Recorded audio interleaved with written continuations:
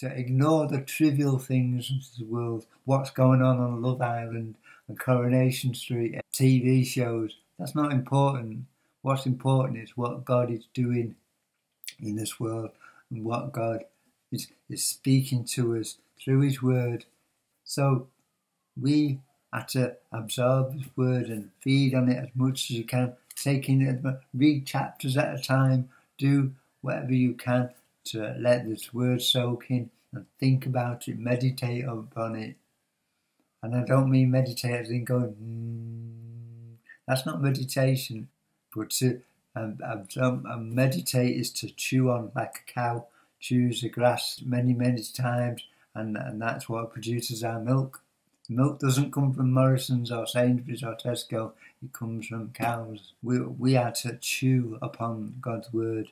Joshua is told to be courageous and of good courage, to meditate on the word of God and to chew on it and to feed upon it and let it not depart from your mouth.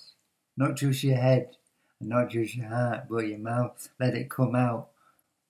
From the abundance of the heart, the mouth speaks, God says. So we have to chew on it and speak it so that people will come to us and recognise that God's Spirit in us, that we have an excellent spirit. Daniel is told many times that he has an excellent spirit. If we feed on God's word and we take it in and soak it in, we can be that light and salt that people recognise. People will see that we have an excellent spirit, because that excellent spirit is the Holy Spirit of God. It's the Spirit of Christ. Read the word and pray. Ask God for wisdom and understanding of the word as you read it, and keep on feeding upon it. Let it feed you.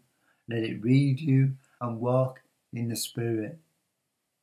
Don't walk in the flesh. Don't go chasing after the things of this world and of this life, but chase after eternal life, which is in Jesus Christ.